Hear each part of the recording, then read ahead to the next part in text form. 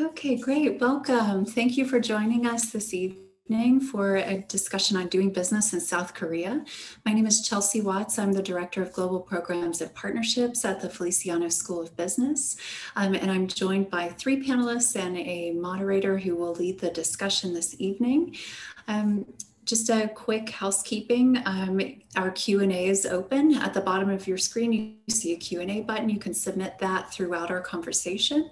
If you have a question for a specific panelist, if you don't mind throwing their name in when you do put that question. Otherwise, we'll pose the questions to the entire panel. We're going to have about 35 to 40 minutes of discussion this evening, and then we'll have some time at the end for question and answer as well. So a quick introduction of our panelists, and then we'll get started. I'm happy to welcome Dr. Gabriel Young, who is an assistant professor of management at the Feliciano School of Business, Dr. Esther Kim, who is an assistant professor of hospitality and tourism at the Feliciano School of Business, and Dr. Yul Kim, who is an assistant professor of marketing at the Feliciano School of Business. We also have Dr. Archana Kumar, who is a professor of marketing, who will be moderating our conversation this evening. And without delay, I'll just hand it over to you, Archana. Thanks a lot. Thank you, Chelsea. I'm so thrilled to be moderating this session, and I want to welcome all of you to the first event of the Virtual Global Immersion Conference. I was lucky to visit South Korea last year as part of the MBA Study Abroad program and was amazed by the culture and beauty of the country. And I hope you will get a chance to visit South Korea, in the near future if you have not been there yet. So you have the bios of our three panelists. So let's start, asking them about, the different aspects of conducting business in South Korea. So Gabriel, I would like to start with you first. Could you share some aspects of what makes South Korea unique when it comes to their geographic location, given that it finds itself surrounded by the so-called three titans, China, Russia, and Japan? Thank you, Archana. Yeah. First of all, it's my privilege to share my idea with you in this the Zoom conference. So thank you for having me here. As Archana addressed, let me begin with the locational advantage of South Korea. Yeah, conventional the theory of the international business or the global business has it that every firm wants to seek at least one or two or three of the advantages. First one is the ownership advantage. Second one is location advantage, and finally the internalization advantage. So Korea may be a good place to provide a location advantage in terms of global business. And one stat has it that within the 1,200 miles radius of the Seoul, the capital of Korea, the more than 40 cities are located within that radius. That has 1 million population or above. So it means that Korea has a unique the strategic value in terms of their location, and based on that, as of now, Korea has the second air cargo volume and the fifth the freight volume in terms of the international transaction, and that may be one of the main reasons why when I could have a consulting project in 15 years ago. Yeah, it was 15 years ago when I was working in the Accenture Seoul office and my client was the one European version of FedEx. At the time, South Korea didn't have any free trade agreement with United States and even with China. However, that company finds some kind of value in advance and they try to expand their business volume in South Korea to leverage such kind of the location advantage. And I believe their growth in South Korea at this moment is beyond my expectation. And there may be a practical evidence of the location advantage exploited by global firms, even with the, not only for the global firms, even with the small or middle-sized firms all over the world who has a location in South Korea.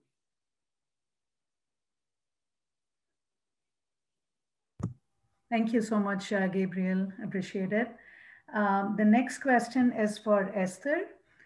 So from what I understand, tourism is a significant driver of the economic growth in South Korea. So could you give us an overview about this industry and how it contributes to the GDP of the country? Yes. First of all, thank you so much for having me tonight. I'm so glad to share my opinion and knowledge about the Korean tourism and hotel industry. Like you mentioned that tourism is a significant driver of economic growth in South Korea. According to the data provided by the World Tourism Organization, as of 2018, South Korean tourism accounted for 4.7% of GDP and 5.3% of total employment is in the tourism industry. And almost 70% of visitors come to South Korea for leisure and holiday activities, which means that the role of leisure market of South Korea becomes critical in South Korean economy. And today I would like to overview two major markets of tourism, which are domestic travel and inbound travel. The majority of the South Korean tourist industry is supported by the domestic tourism. And thanks to the extensive network of public transportation, such as express trains and buses, most of the country lies within a day round trip of any major city. And one recent trend of domestic travel is a gourmet travel. According to the recent survey, about 75% of the respondents answered that they visit special restaurants when traveling domestic in South Korea. In other words, food and beverage market is the most significant sector of the domestic tourism. And in terms of inbound travel is travelers coming from outside of the country, which is an international visitor. And among 17.5 million inbound visitors in 2019, 6 million visitors were from China, which is the largest group of the international visitors, followed by Japan and Taiwan. Surprisingly, United States is ranked at the 4th in the top nationalities of inbound visitors for all purposes. So considering the long distance between South Korea and the United States, this is a very remarkable point. And the South Korean tourism industry has a strong focus on the visitors from China. About 47% of all arrivals to South Korea were from mainland China. In 2018, the number of Chinese tourists nearly halved due to the political tensions between two countries. And China imposed a group tour ban in 2018. The numbers are on the rise again as the political situation calmed, but the industry is still recovering. And Japan is a similar case as China. South Korea often has a political conflict with Japan, which ends up having a negative impact on the tourism market. The South Korean tourism industry made a long-term goal to reduce dependency on Chinese and Japanese tourists. The revenue loss from Chinese travelers boycott have been made by other Southeast Asian countries such as Philippines, Indonesia, and Singapore, where have relatively less political conflicts. And lastly, I would like to go over some major factors attracting international visitors. The factors may include 24/7 service and safety, allowing a nightlife activity, or the public Wi-Fi availability and inexpensive public transportation. But I would like to emphasize one factor, which is Hallyu. Hallyu literally means the Korean wave.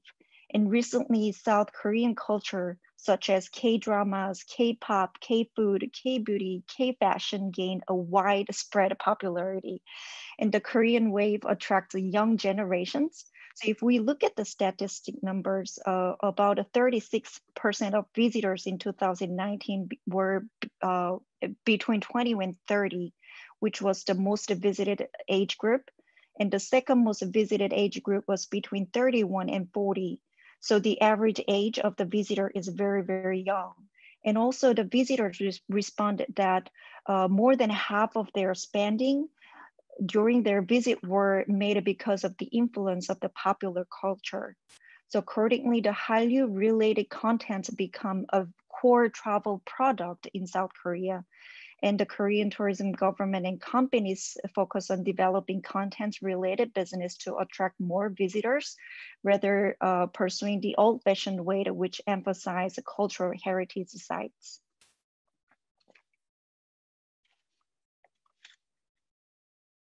Thank you so much, Esther. It was very interesting, the statistics that you provided. So the next question is for Yul. Hi, Yul. Question for you is related to entrepreneurship and the startup scene in Korea. So could you please give us some idea of how the infrastructure is set up for enabling startup companies? Yeah, sure. I wanted to discuss some startup opportunities in South Korea. So South Korea currently has 9,000 startups, and there are 10 unicorns. The unicorns are startups that have current valuation over $1 billion. The reason why I wanted to introduce the startup opportunities in Seoul, especially, is the South Korean economy is the least impacted by the pandemic. So if you are an MBA student and if there's a challenge in, let's say, looking for jobs in the States, like for a while, then actually applying for startups in South Korea can be a really good alternative to kind of explore different culture and also the market. And because South Korea has a program that actually supports the flights and the accommodations, and also they will fund your startup if you are selected. The program is called K Startup Grand Challenge. Right, so K Startup Grand Challenge, it is held every year. And if your startup idea is selected, right, as the finalist, then the South Korean, this organization will support your flight and accommodation and also office space, right, so that you can work on the startup. And so far, right, many international startups actually have been funded through this program, and they're currently working on some drone delivery, right, or digital media. And also South Korea, like Gabriel discussed, has FTA with most of the major markets, including European markets, right, North America, including the US, and also some countries in South America, like Colombia, Chile, and Panama. So once you get into that startup, actually you can actually have a really wide range of customer reach. You can will be able to sell your product internationally. And also with the US, South Korea has one of the highest population users internet. So 95% of population uses the internet in South Korea, and also 118% actually subscribe to mobile phones. So people have, right, on average, more than one mobile phones. And also 85% of the population are active social media users. So if you have some digital media or especially mobile applications, startup idea, it can make a good opportunity to apply for this K Grand Global Challenge. And hopefully maybe you will win the challenge and win the funding. That can be a good opportunity. So I wanted to introduce that opportunity. Thank you, Yul. And you mentioned it's called the K Startup Challenge? So it's called K Startup Grand Challenge. Okay. Yeah, you will be funded at least 100,000, right, for the startup, and the accommodations and flight office spaces will be provided. And it's open for the international startup, right? So it is not, it is open for international startups. So. Okay, and is this a yearly funding opportunity? Yeah, it's annual. Okay, yeah, so I think definitely something so even as if students a lot of startup consider. fails. Yeah, a lot of startups fail. Sure. But even if it fails, if you're funded and if you worked on it, it can actually make a really good statement in your resume. Yes. And yeah, it can be a really good opportunity. Yeah, thank you so much, Yul. The next question is for Gabriel. Gabriel, you are an expert in cross-cultural management. Could you tell us a bit more about the cultural difference and how the legal system is set up for enabling dispute resolution? Yes, Arjun. Yeah. When I was an expat manager working in Brazil, Latin America, the chairperson of my company made a visit to the Central Bank of Brazil. It's kind of a Brazilian version of the FRB. And the president of Brazilian Central Bank, after the meeting with the president of the Central Bank, which was really successful. And finally, we got the authorization for the business in Brazil. And one interesting comment that I got from the staff of the Central Bank was like this: your boss talked a lot. And I was, my response was, what do you mean? And he said, he had a similar meeting arrangement with the many Asian business persons. And the typical format would go like this: how to identify the boss, the real boss in the meeting. The first, the boss sit in the center of the row. Second, the boss say nothing. And third, the boss in the meeting, he fall asleep. But my boss didn't fall asleep, and my boss talked a lot, and he led the meeting. And that kind of thing is the very interesting comment I got from the Brazilian colleague and counterpart. And it can be an evidence of the cultural difference. And we have to expect such a difference whenever we face the international transaction with the counterpart in the other side of the globe. That said, the one interesting thing about the South Korean culture that is strikingly different from the American culture is that individualism versus collectivism. You probably heard about it. Yeah. In many Asian culture, under the tradition or legacy from the Confucianism, we always value value the collectivism, being together and work together, and instead of going individually. Yeah. So there might be kind of a common sense whenever the Western Europe or American people who start to work in South Korea, they definitely know about this country. In this country we have to go together, work together, even sometimes in the night and on the weekend. We have to go along with the colleagues in the workplace. But beyond that, the difference I want to mention a little bit deeper is that South Korea always value the public matter over private matter.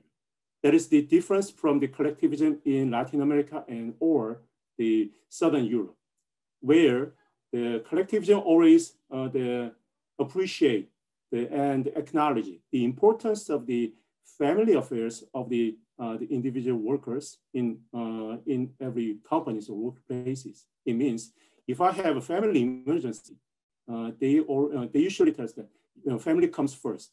You have to see your parents if your parents are in critical situation. So it should be all right. But in South Korea, it goes a little bit different way. It means so it is kind of there is nobody officially talk about it, but implicitly South Korean boss or the companies expect their workers to sacrifice personal affairs for the purpose of public affairs required by the company or the firm's agenda. So that is the main reason why the foreign workers who are working in the South Korea company complain about it. There is no personal life in South Korea. It's kind of a calendar goes like this: Monday, Tuesday, Wednesday, Thursday, Friday, Friday, Friday. No Saturday, no Sunday. And that may be one thing you may want to consider if you want to join in the Korean cultural background. But definitely there is another the bright side, yeah, in experiencing the Korean culture. if I'm talking about the informal institution, when with regard to the cultural difference, the formal institutions, as echoing the Archon's question, now is well developed. What I mean is that compared to the 30 years or 40 years ago, South Korean formal institutions such as rules, regulations, and legal institutions are now meeting the global standard. According to the statistics annually announced by the World Bank in 2019, World Bank announced that in their project of the so-called Doing Business Globally, and they rank South Korea in the second in terms of the easiness with regard to the legal dispute resolution, and which is a higher rank than even the United States. And it can be evidence that South Korean legal institution now enables many business players, including those coming from the other countries. They easily launch their business, and even in some cases, they easily exit from the South Korean market. So there is a kind of, there is a pros and cons in every country's institutions, but South Korean legal system, I may say that now you feel like it's almost comparable to the institutions of the United States, our home country. So that may be the ending remark in part in terms of the Archon's question. Thank you. Thank you, Gabriel, for answering both the questions and for tying in with your personal work experience. So I appreciate that. The next question is for Esther. So Esther, you gave us a great insight about the tourism industry. So now could you tell us a little bit more about the hospitality industry, specifically the business structure of the hotel industry? Mm-hmm. Yes. The lodging industry in South Korea has two major markets, the Seoul, which is the capital city, the Seoul hotel market, and other regional markets. Seoul hotels are the major market which accommodate most foreign visitors, and other regional hotels heavily rely on a domestic market. The number of hotels in Seoul, in South Korea reached around 780, and almost half of the hotel supply is in Seoul. And as remarkable investments were made in the hotel industry, the hotel supply has increased since 2012. And the majority of the investment in the hotel industry was made because its real estate value is expected to increase consistently. But frankly speaking, the profit margin is insufficient to maintain the hotel business. So once again, a lot of investments were made because of the real estate value. So I want to share some reasons why the Korean hotels are not generating enough profits. And in fact, a lot of hotels are running other businesses such as duty-free shop or golf courses at the same time to have stable business. And I want to say that there are three major reasons why the hotels in South Korea are not generating enough profits only with the room sales. I'm not saying that the entire hotel business is not generating enough revenue, but I'm just talking about the profit with the only room sales. The first reason is oversupply. Besides major accommodations, so there is an alternative market such as Airbnbs, guest houses, inns, or motels. And these accommodations are not included in the hotel stock statistics, and their performance are neither traceable nor recorded. And unlike the US market, small inns or motels are not star rated, and their performance is not traced and recorded. And the supply of the alternative market is 5 times than the major market, which becomes an issue. An alternative accommodation operates about 20,000 rooms, and 50% are located in Seoul.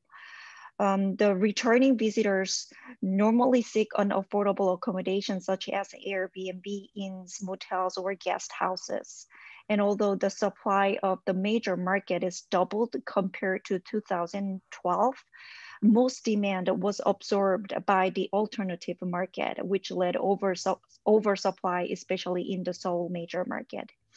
And the second reason is high dependency on the international market of the Seoul hotels.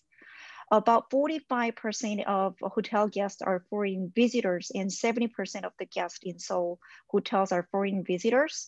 In other words, most of foreign visitors stay in Seoul hotels. The average daily rate for an international market is usually higher than a domestic market, which means that an international market is a good revenue source, but it's not stable. For example, during the pandemic, the hotels who were highly dependent on the overseas market are now seriously suffering. The last reason why the Korean hotels have insufficient room revenue or the profit margin is the unstable business structure of regional hotels. Many regional hotels have a less productive business portfolio as they focus on the F&B business more than the hotel room business. And as I mentioned earlier, most of the country lies within a day-round trip of any major city. With that means domestic business travelers usually don't need an accommodation while having a business travel to other regions. In other words, the majority of the guests in regional hotels are staying for leisure and travel purposes. And unlike the business travelers who think a hotel room is the most critical factor when they choose a hotel, nice and good restaurants are critical factors for the leisure travelers. So the regional hotels need to have the nice and good restaurants at the same time, but this business structure is not ideal because of high direct expenses of the food and beverage business. The direct expense of F&B is more than 70%, while other facilities such as rooms are around 40 to 50%. So if the hotels heavily rely on the F&B business, their profit margin rate gets low. So in other words, without a solid business market, the regional hotels will not be able to have a stable business structure. Thank you so much, Esther. I was reading up and I noticed this when I went to Korea last year. There were so many coffee shops. Is that a big trend in Korea? Coffee shops, I saw so many, like, you know, right next to each other. So it was just very interesting. Right.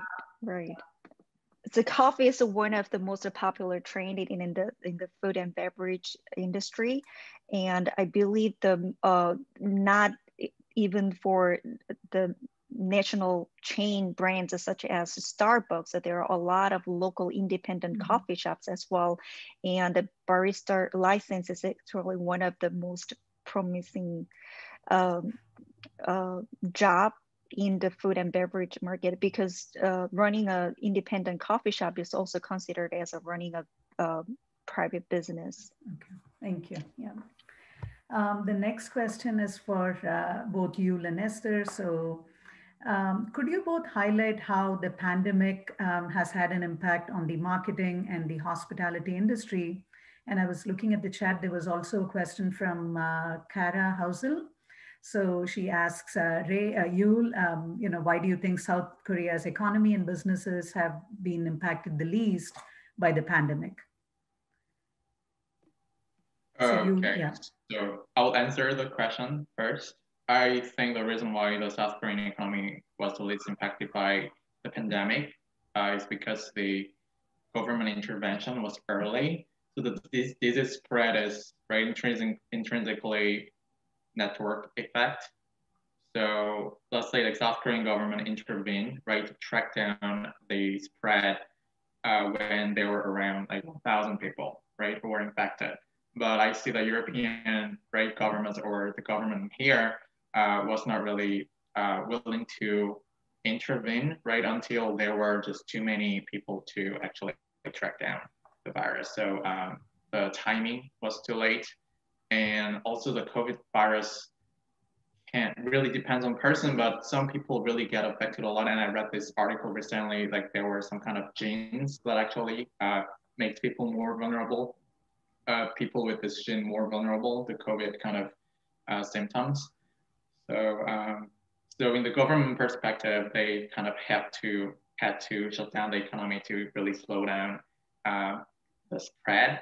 But I think the timing was too late, and the network effect, the spread already has progressed right too far, right, to kind of contain it.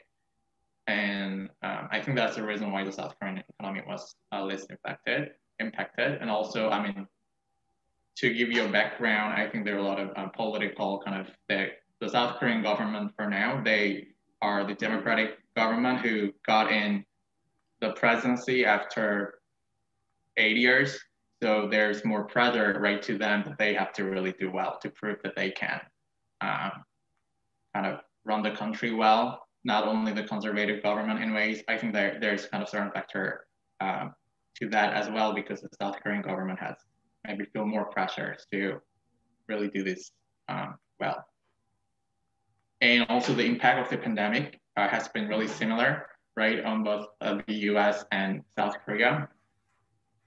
So the one thing, right, the McKinsey surveyed, right, the consumers in both countries. And one thing really noticeable right after the pandemic is that the consumers are engaging in more mindful consumption, right? So mindful consumption can indicate two things. So the consumers care, right, gives more efforts and attention when they make purchases.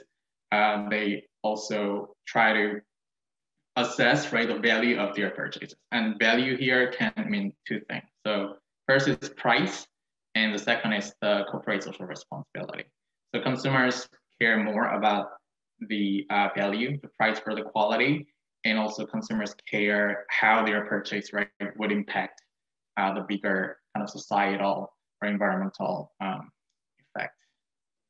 So this kind of mindful consumption has been kind of a consumption pattern that have been noticeable from Generation Z, right, the younger consumers or millennials.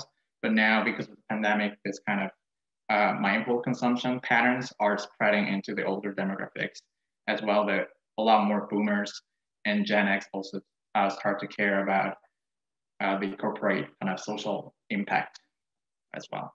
One other noticeable pattern is a lot of people are shopping online now. So actually, only 10% of, right, total transactions have been happening online e-commerce, both in the South Korea and the US. So other 90% of sales have happened in store, right, physically till now. But because of this COVID pandemic, a lot more people are using online shopping. And actually, because of COVID, there was a survey result that consistently throughout the generations, 10% of people actually tried shopping online for the first time because of the pandemic. And after they used, right, this kind of online shopping for the first time and they get used to it, they already paid the learning cost, right, to shop online. So it's likely that they will continue to do this even after pandemic passes. So I recommend businesses to kind of innovate, right, how people shop online, because the way we shop online hasn't changed, right, at all since the eBay, right, came out in 1990s. So I think there are a lot of kind of multimedia technology that we have, like virtual reality or augmented reality, right, to innovate, right, how we shop online to replicate our shopping experiences in physical retail stores as well. And really, I wanted to give this one example. So the Forever 21 went bankrupt last year around October, and H&M, right, on the contrary, is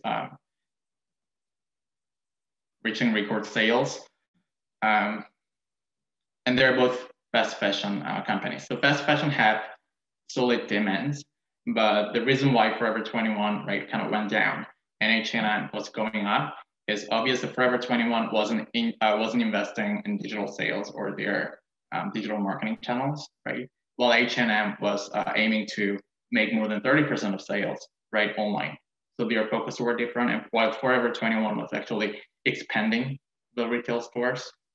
And also the other thing is that H&M try to cater, right, the customers' kind of demand for CSR, corporate social responsibility, and they launch a lot of new clothing lines, right, that are made out of recycled fabric, right? But Forever 21 really kind of neglected that kind of factor. So this kind of case show these two, right, kinds of value that you need to really care about the price and also as well as the corporate social responsibility. And now that people are buying things increasingly online, for example, the online grocery sales per se increased, tripled, right? Tripled in the US and increased by 60% in South Korea. So a lot more people will buy products online, and I think business should be ready for that. And also keep in mind that price and the costs, right, are really will be an important kind of marketing keywords after the pandemic. Thank you so much, Esther. Yes, just like any other countries, the impact of the COVID-19 on the tourism industry in South Korea is very critical. As of October 2020, 918 travel agencies closed, and there was about $9 trillion revenue loss. So considering the size of the country, it is a huge impact. And in addition, the number of foreign visitors to South Korea was expected to decrease by 2 million. We had almost 18 million visitors in 2019, so it was a huge drop. The majority of the hotels and travel business reduce employment and implement a contingency plan.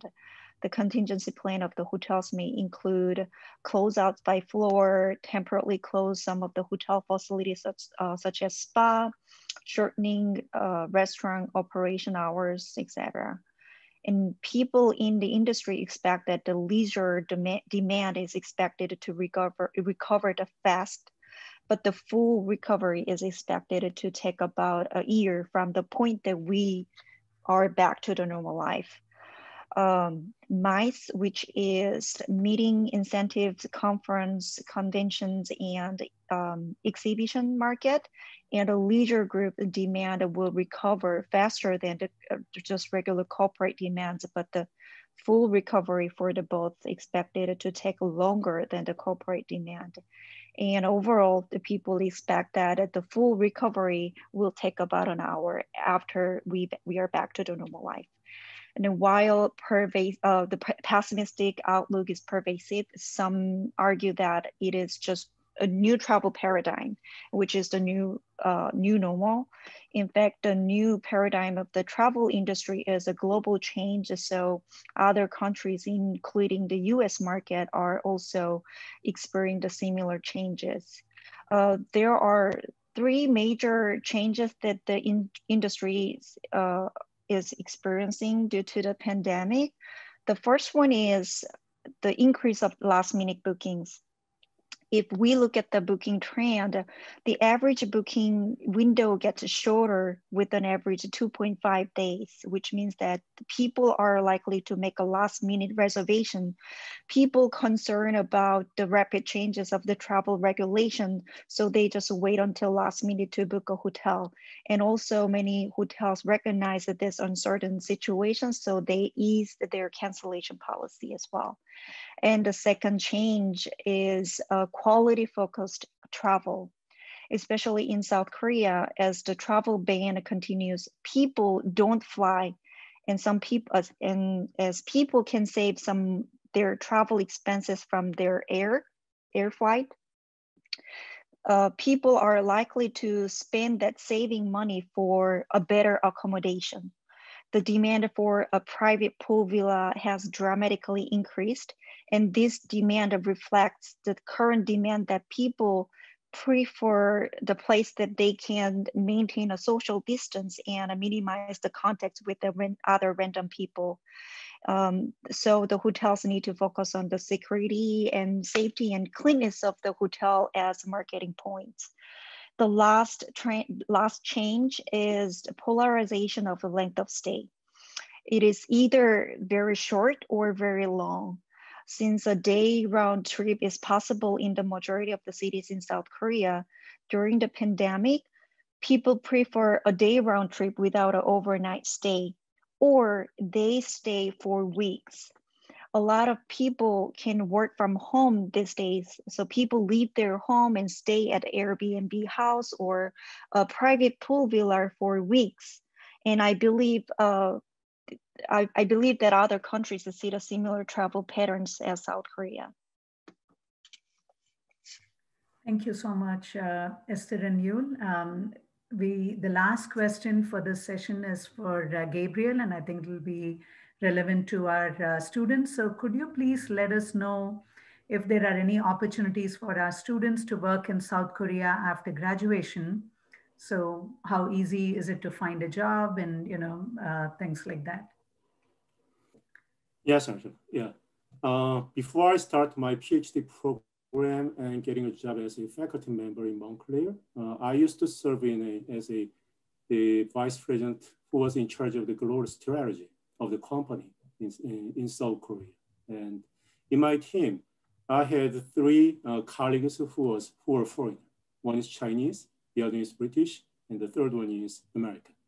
And when I asked that question, how did you get this job opportunity to join this company? Because when I transferred, repatriated from Brazil to South Korea and get the responsibility, those three were already there in my division, and they joined before I start my work in Seoul. Their answer was that two mentioned about the local community of their nationals in South Korea, and one applied through the official job postings. And before starting this meeting, because of my personal curiosity, I went through the job Glassdoor.com, and it has the many postings about the job opportunities in South Korea. And I don't think of Glassdoor.com is the official the arena for the South Korean companies. They posted the job opportunities for the US citizens. So if you try to find out a way to leverage such information in South Korean, the websites or the job seeking the companies, you may find the more information about the South Korean job opportunities. What I can tell you is that compared to the 25 years ago when I started my first job in my career in South Korea, the openness to the foreign aspects in view of South Koreans has experienced a drastic change in a positive way. And now South Korea is known to many the international, the young professionals. It's a very, very good place to work there in terms of the securities, in terms of the amenity, and in terms of the job opportunities at the same time. So it is up to you to find out. It is up to your endeavor if you are really interested in working in South Korea. And one other channel I can mention is that if you start working in Korean company in United States, in America, there may be another option for you to get transferred to the South Korea and continue your work. One of the division head I worked together was the British guy, and it's different from the British the employees.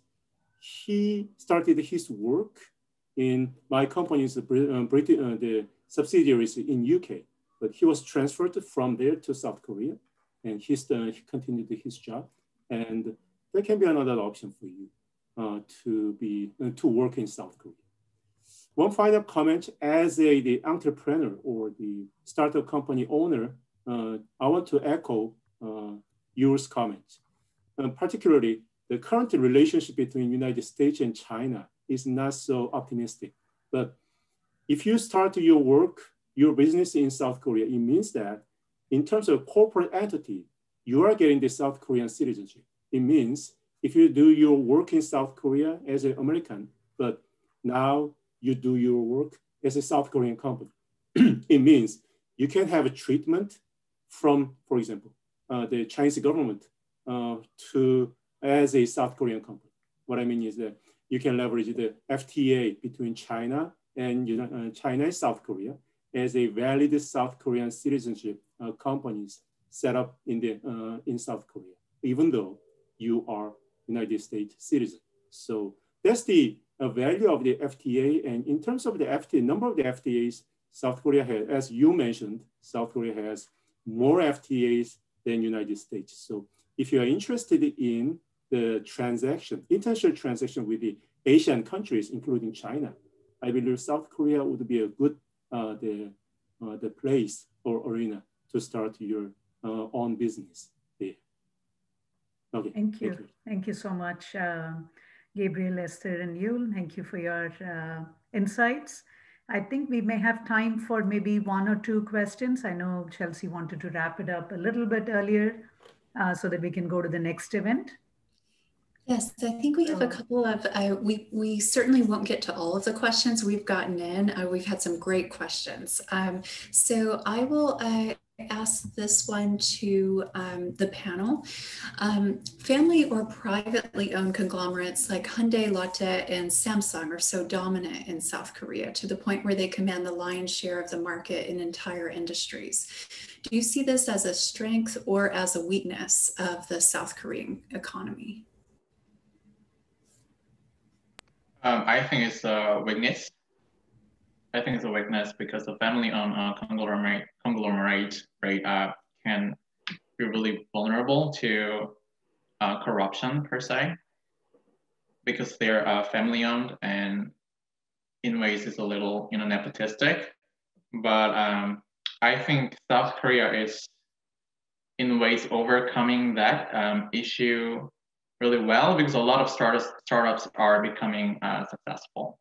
So the Samsung is probably the biggest company, but still, let's say like there are a lot of companies, the new IT kind of companies that are bigger than, let's say, Hyundai or Lotte, right? So there are a lot of new tech rich in ways, and I think that kind of counters that kind of, because it's really interesting, like Samsung, Hyundai, Lotte kind of conglomerate, if you look at them, they are actually like interrelated as well through marriage, right? So they were this kind of really strong kind of upper class network in South Korea. They're also should be very friendly to other kind of politicians, right? This upper class group, but now, right, a lot more other companies are becoming as big, right, as them. And they're like celebrities, right, through K-pop are becoming a very rich and getting into this upper class network as well. So the upper class network has been in ways really concentrated on certain families per se. I don't think that's healthy for any country society. But now that is kind of right in breaking down, right? Like there are a lot of other like Naver or Kakao, kind of not really internationally known, but very big companies in Korea. So it's like Google, right? Google in South Korea, or WhatsApp in South Korea. So like there are a lot more kind of new reach. So that kind of solid network that the old conglomerate had built is in ways breaking down, right? So that's a good thing. And I don't think that kind of right solely certain a few families, right, upper class network is not healthy for any kind of society, because it's just too much power, and that's concerning. Thank you very much. A quick answer, maybe the panel can give me one do and one don't here. So I've got a good question on the proper business etiquette to navigate meetings in South Korea. So what would be your best suggestion for someone foreign coming into South Korea in a business meeting?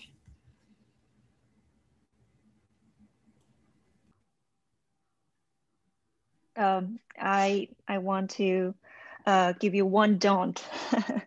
When you get a chance to have a meeting with any president or CEO, don't say, hey, hi. You need to be really polite because age is a big thing in South Korea. So just being familiar or friendly is good, but it may look very polite. So just try to be very polite to, especially for the elderly people in the higher positions. Great. Any other do's or don'ts, Gabriel? Yes, adding my comments to Esther's great advice. South Koreans are not used to the shaking hands. So if you want to do, but they know, because many of the business norms, or particularly the meeting norms, are now standardized in the global sense. So South Koreans are ready to shake hands with anybody. But one thing I want to add to Esther's comments in terms of the age thing is that if you think your counterpart looks older than you, yeah, you may want to wait until your counterpart extends your hands. So it's kind of a courtesy in South Korea. Instead of extending hands, they're waiting for the hands from the older guy if you are young. And that's one thing I want to add. The other one is not the matter of do's and don'ts, but I want to ask you to keep in your mind that in many kinds of business meetings can be done in the dinner table. So you have many chances to have a splendid the meals of South Korea, but you may want to get ready to take off your shoes because many South Korean restaurants, it's kind of customary to take off your shoes and step into the restaurant, the private rooms of the restaurant. So it may be contrary to your customs, but I hope you can think it's not a big deal. That's my comment. Great, thank you. Yul, do you have any quick do or don't on business meetings in Korea? I think kind of in fundamental way, in America, in business meetings, being friendly kind of equates also kind of being polite, and right, you are supposed to be friendly to your business, right, acquaintances. But in South Korea, you would say if you're friends, your personal kind of distance is as close as a friend's kind of relationship here. But when you meet people right through businesses, just assume that there's gonna be a lot more kind of distance between people, right? You are not expected to be friendly, right, or warm or kind in ways. You're just supposed to be very distant, right, compared to the work culture here, per se. Yeah. Great, thank you very much. These are all really good tips. I think that we could probably spend a lot more time talking about doing business in South Korea, especially in light of current events. And when you throw in culture and meetings and all of this, everything gets really interesting. So I'm sorry to cut us off at this point, but want to sincerely thank the panelists and moderator as well for the conversation this evening. It was really enlightening. I think our students got a lot out of it. So everyone knows we recorded the session, so we will share that out with everyone as well if you'd like to have a recap or check it out a second time. And for now, we will say good evening.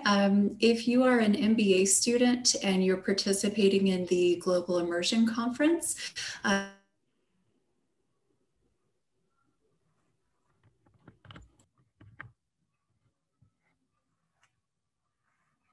we will need to switch. You'll see at the bottom of this screen, we have a meeting ID and passcode for you to make it easy in case you don't have the app handy. And for everyone, I also want to mention we host Going Global every month. We pick a different topic every month and would love to welcome you back for further conversations in the new year. Thanks very much, everyone. Good night. Thank you so much, Chelsea, for putting this together, your team and the MBA office team. So we really appreciate the opportunity for the students, even though we couldn't go on a real trip. I think this is fantastic. Thank you. Thanks very much. Thank you. Good night. Thank you. Bye.